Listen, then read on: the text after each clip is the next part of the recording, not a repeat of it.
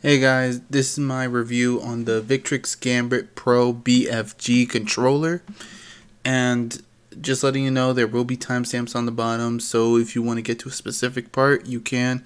I will be breaking down what you need to know about this controller. If you honestly want to watch a full spec breakdown, see how many milliseconds it takes, see if it's the fastest new controller on the market, this, then, the third.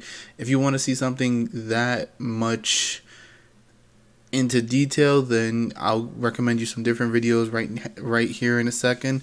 Other than that, there are timestamps on the bottom. I will make sure that I include some hand cam gameplay, and yeah, you guys just let me know if you enjoy. Thank you. Hey guys, just letting you know, this is the Victrix Pro BFG, and this is the box it initially comes in. As you can tell, I already have it out, but let me just show you everything that it comes with initially. So once you finally get it open, it'll come with this box in there, this carrying case. I'm gonna be honest with you, this case is very solid, but unless you're gonna be, taking it to a friend's house everywhere, things like that, I don't really think you need it. But it's nice to see that, it at least comes with the option. You know what I mean?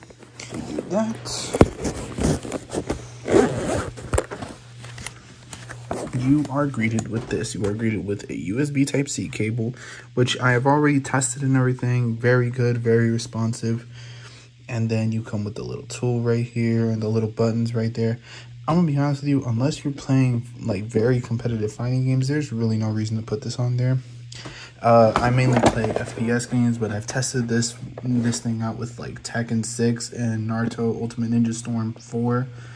It was very good, very responsive. I like the clickiness of it. I just don't like the fact that these buttons aren't as clicky as these. Like, you can hear that. Versus,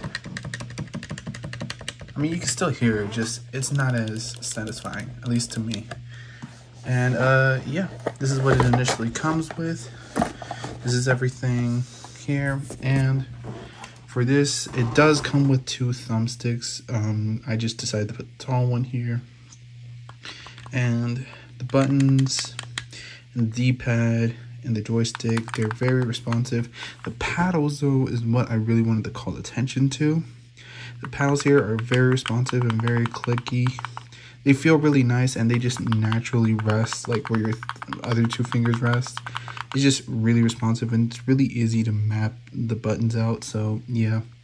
Also, the trigger stops here, I don't know if you guys noticed, but Victrix is very known for their trigger stops, and Jesus Christ, that is practically nothing. Yeah, I mean, like, oh, that's so satisfying. But yeah, this is just a build of the controller, and yeah, we'll get onto the review in just a second.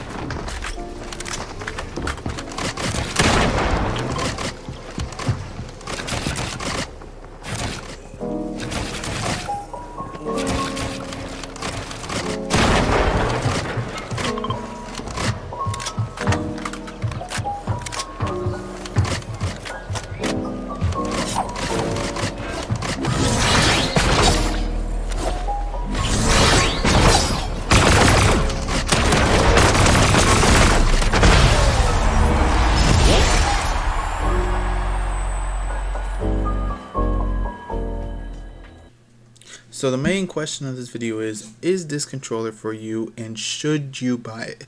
Honestly, it all depends on what kind of games you're using it for. If you're using it for fighting games such as Injustice, Mortal Kombat, Street Fighter, Tekken, or maybe even something like Ultimate Ninja Storm, I'm gonna be honest with you, I do not think this controller is the controller you should buy, just for the simple fact that I know there are fight sticks out there that are a little cheaper than this, and at least with that you have the range of being able to press a whole bunch of buttons with one hand and moving the joystick with the other. So in my opinion, I just don't think it's worth it if you're using it for fighting games. As for FPS games though, I would say it is a definite buy, only if you're looking to compete, or only if maybe you're looking to make content, and you like the four paddle trigger, or the four paddled controller. I'm gonna be honest though. Okay, this controller is not for the casual at all whatsoever. Okay, there are many more better options out there. Okay, if you're just looking to play because you have fun, this, that, and the third, I'm gonna be honest with you, this is not the controller for you. And I say that literally just because, let's be honest, if you're not going to be competing in tournaments, sweating your ass off going, there's just no point, you know what I mean? Get a DualSense Edge. Those controllers are also very, very, very good, and I hear they last a good, decent while, okay? But maybe, you're looking to compete in some kind of tournament, and, you need a controller, but maybe you don't want to buy a Scuff because you hear bad reviews about them all the time, or maybe you don't want to buy an Xbox Elite because you also hear bad reviews about that. So far, this controller has been getting a lot of support. The firmware for the controller just released not too long ago, as of me recording this. And yeah, so far it's getting updates. I can use it. It's really good, and honestly, I'd recommend it to anyone looking to actually compete, and actually looking to get better for FPS games or even third-person shooters, things like that. So yeah, for overall, I'd give this controller a solid 9 out of 10. I'm gonna be honest with you, it's a very solid controller. The only complaint I really have about it is that it's all plasticky, but even then, at the end of the day, it's comfortable. It has nice triggers, it has nice paddles, it has a decent sized thumbstick. Everything just feels so good and responsive with this controller, and honestly, I wouldn't have it any other way. But honestly, that's my review on the Victrix Gambit Pro BFG, and we'll see. If I get enough likes on this video, I'll do a review for the Astro C40. But yeah, this controller's not for the casual, and if you're looking for a good, decent controller for FPS games and things like that, I think it's a very good, solid choice. And with that, you guys have a wonderful day. Like, subscribe, and I'll see y'all later.